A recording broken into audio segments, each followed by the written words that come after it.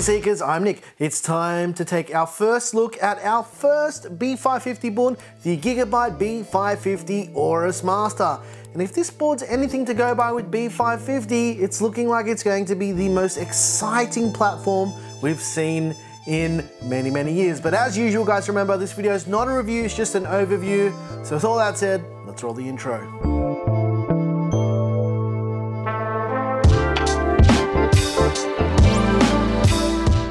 As I mentioned in the intro of this video is not a review. It's just an overview so you can get an idea of what comes in the box with the brand new Gigabyte B550 AORUS Master. So what I'm going to do is I'm going to stop talking and we're going to take a look at this brand new motherboard.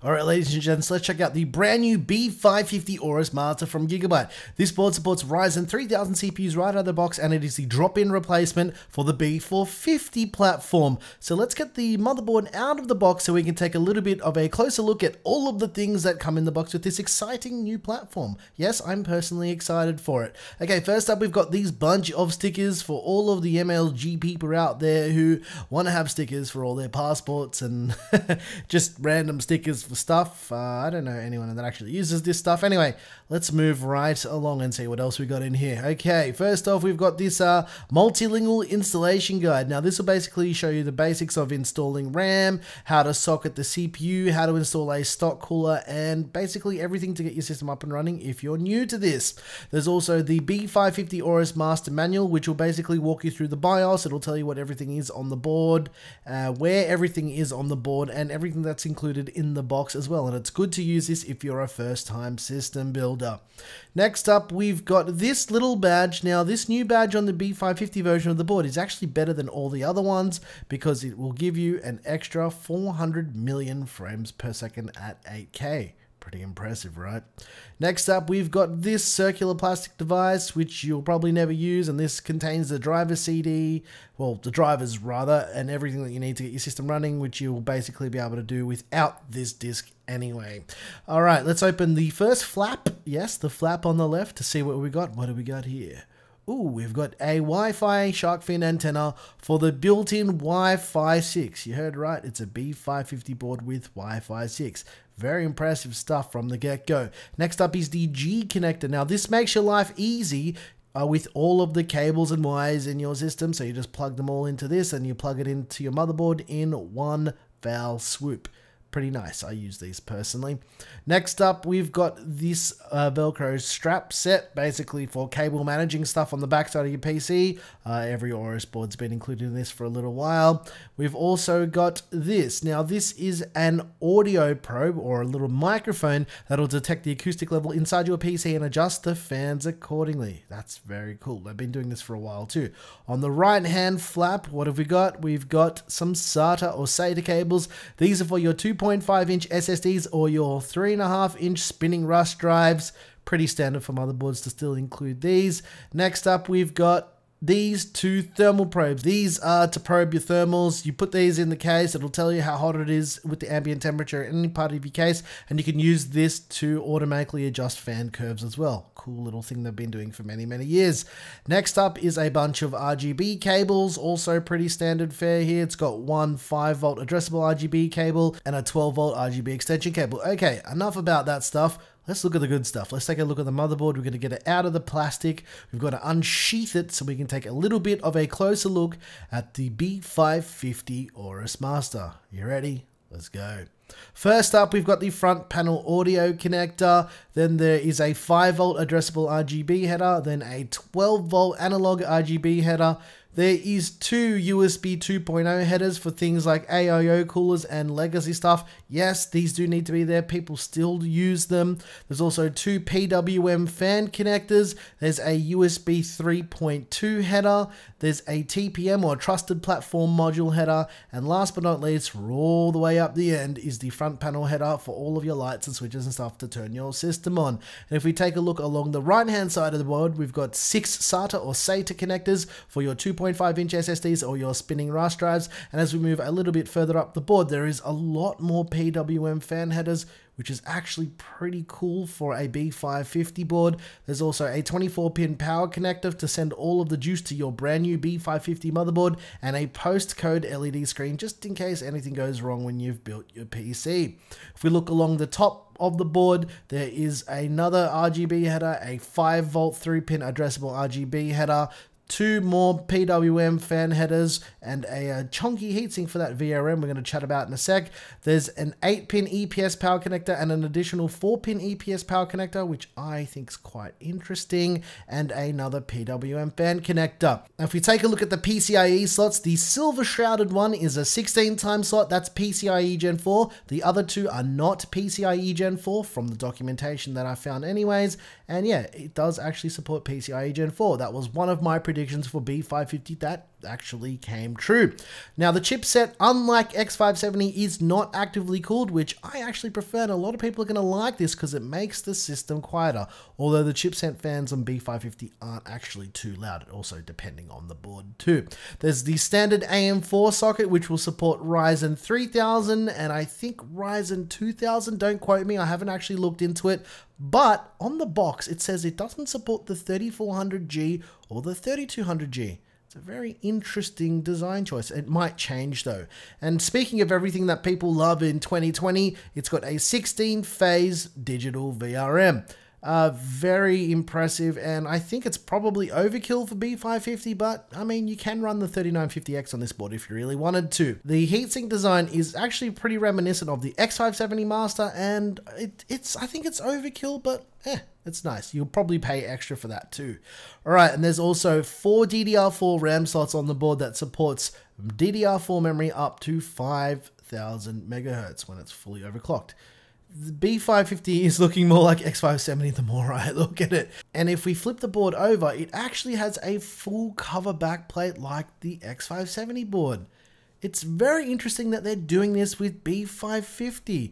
Okay, let's speed it up and take the little heat sinks off the M.2 slots and show you the PCIe Gen 4 M.2 slots. Yes, all of the M.2 slots on this board do support PCIe Gen 4. It's very, very impressive. I gotta say, I was not expecting this from B550 at all. There's a bunch of USB ports on the back. There's the antenna connectors for the Wi-Fi AX or the Wi-Fi 6. There's 2 more USB ports. There's an HDMI 2.0 port if you're gonna be using an APU. There's some USB 3.2 ports. There's a BIOS flashback recessed button. There's a Q flash button. There's more USB 3.2 ports. It's got 2.5 gigabit Ethernet, USB Type-C, and 7.1 digital audio with SPDIF. Okay, let's peel that plastic off so we can do some B-roll. You ready for some B-roll? Let's do it.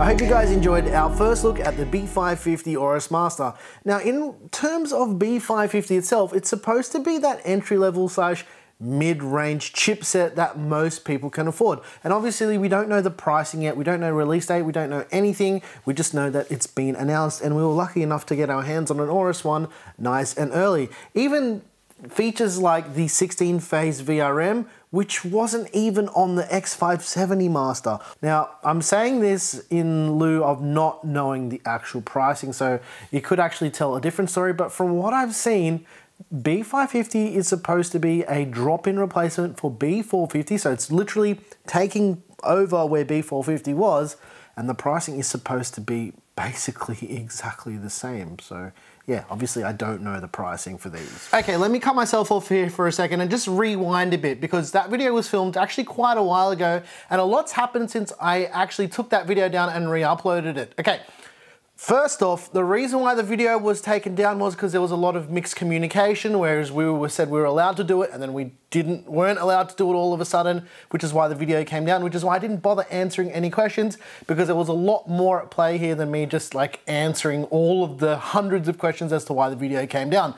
Secondly, the next thing I want to talk about is the pricing of these boards. So since then, it's actually come out on Reddit from one of the Gigabyte community managers on a B550 cheat sheet on one of the subreddits that the pricing for this board's looking like it's going to be around $269 US. Now, I'm going to have to rewind and say that I was possibly wrong about the pricing, but please take this into consideration with the B550 AORUS Master and this board in particular.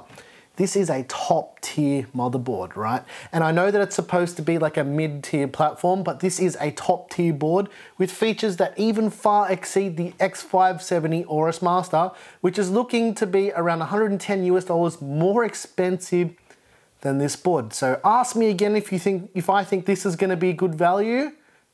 I think it's gonna be pretty decently priced and pretty good value. Considering what we know from X570 and what's already out, that's how I feel about that. Now, that's not actually telling the whole story with B550, and I've seen a lot of people whinge about the pricing, but you have to remember, again, I'm gonna say this one more time, this is a top tier board.